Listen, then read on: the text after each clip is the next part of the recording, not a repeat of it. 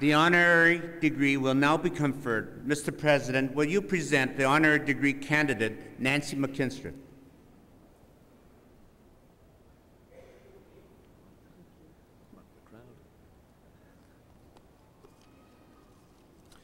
Mr. Chancellor, it is my privilege to introduce Nancy McKinstry, a dynamic and far-seeing business leader who serves her community with intelligence, grace, and generosity. Throughout her career, Nancy McKinstry has focused on one goal: to help others excel. And after many years spent in retail and marketing, Nancy joined Odlum Brown Limited, where her unique approach to investment counseling reflected her belief in building relationships built on trust and mutual respect. As a director, and subsequently as vice president, she has nurtured the talent and energy of many and inspired them to achieve their full potential. Recognizing the need for education in money management, she designed courses to inform women about investing and retirement planning, and also created the Young Investors Club that educates children in the basic concepts of wise investment. A determined advocate of women in the workplace, Nancy has also worked selflessly on issues such as pay equity, share ownership, and fair representation of women in decision-making. She brings that same sense of commitment and purpose to her work in the community, and peers describe Nancy's dedication to this province as compelling and contagious.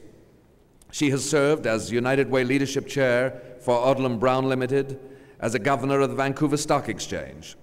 Respected for her wise counsel, she was appointed a member of the Mayor's Task Force and to the City Planning Committee for Vancouver. She has also sat on the BC Housing Commission Advisory Board and was director for the Western Business Women's Association. Perhaps the culmination of her many contributions to the public good came in 1999, when she became one of the founders of the Minerva Foundation, whose purpose is to help women achieve their educational and professional goals.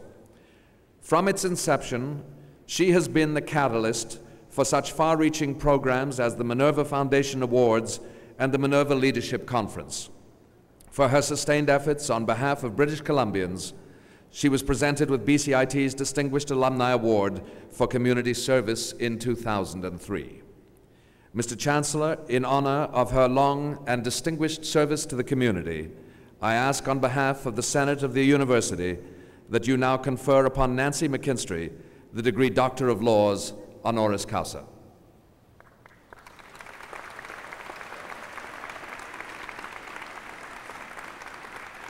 Nancy McKinstry, by virtue of the authority vested in me and in the Senate of this university, I hereby admit you to the degree of Doctor of Laws, honoris causa. Dr. McKinstry will be hooded by Dr. John Waterhouse, Vice President, Academic.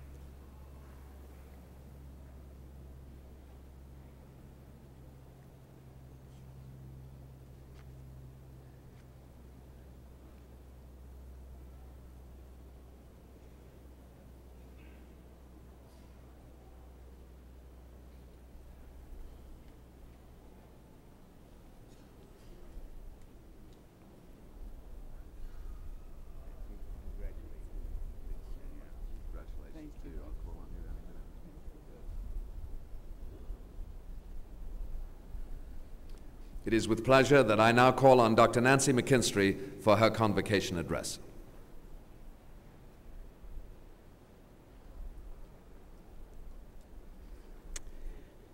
Chancellor Milton Wong, President Stevenson, distinguished guests and faculty, and most importantly, graduates. Thank you very much for the honorary degree that you have given me today. I am humbled, and it is with much gratitude that I receive it. Today's convocation marks a pivotal point in your lives.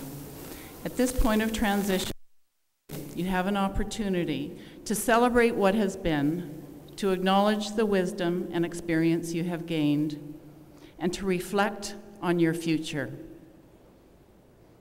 I want us to think together today about success and what it means and how one defines it.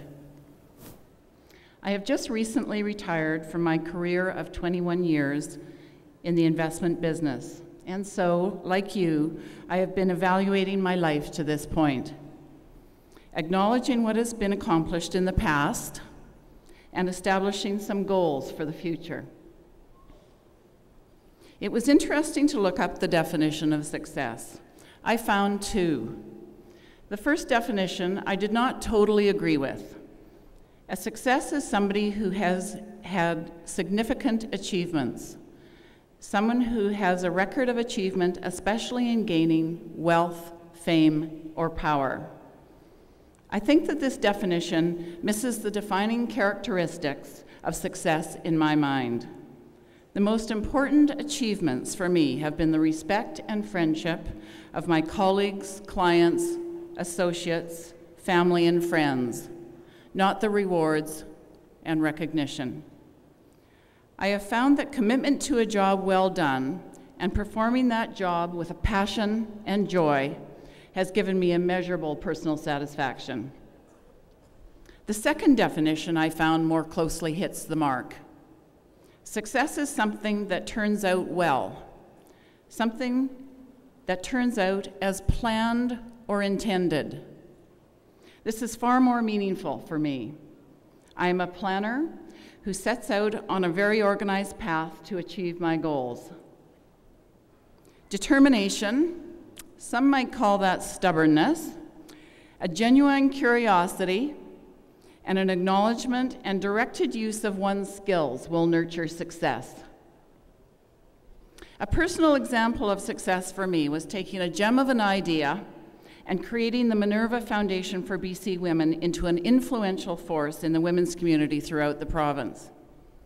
I have always been a great believer in the power of people, and women in particular.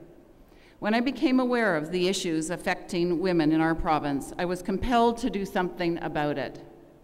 A group of friends and business associates gathered together, and the Minerva Dream was born. In developing a strategy and purpose for the Minerva Foundation, we examined the needs of the women's community at large and carefully selected the areas of concern where we felt we could make the most impact and positively affect the lives of women and children. We did this with the belief that if women feel safe and are given the opportunity to advance themselves, that society in general would benefit. The author, Pamela Starr, says it better than I can. Reach high, for stars are hidden in your soul. Dream deep, for every dream precedes the goal. Those founding members of the Minerva Foundation dared to dream. Attaining your goals while adhering to your values and vision will sow benefits to you and the communities in which you live and work. It is only when we honor our values and align our life with them that we will achieve success. A Japanese proverb that captures this message goes as follows: vision without action is a daydream, and action without vision is a nightmare. Use your success to further your vision. Use your success to lever the resources and talents of the people who support and encourage you. By doing this, we will truly be able to impact the world and leave the mark that we are meant to leave. Success breeds success. Self-awareness is the element that will fuel your growth. Self-awareness is the foundation from which personal leadership develops and matures. It is only with a deep understanding of self that we can achieve fulfillment, awaken our passion, and discover our dreams. Self-awareness is continuous. We never stop learning. We never stop learning about who we are and what we are capable of achieving. Most importantly, always strive to be the best you can possibly be, and never let the goal overshadow your journey. On my recent retirement, a good friend sent me an email that I thought I would share with you. She wrote, "Life is not a journey to the grave with the intention of arriving safely in a pretty and well-preserved body, but rather to skid in broadside, thoroughly used up, totally worn out, and loudly proclaiming, 'Wow, what a ride.'" Good luck to you all. I wish you a great ride and much success. Thank you.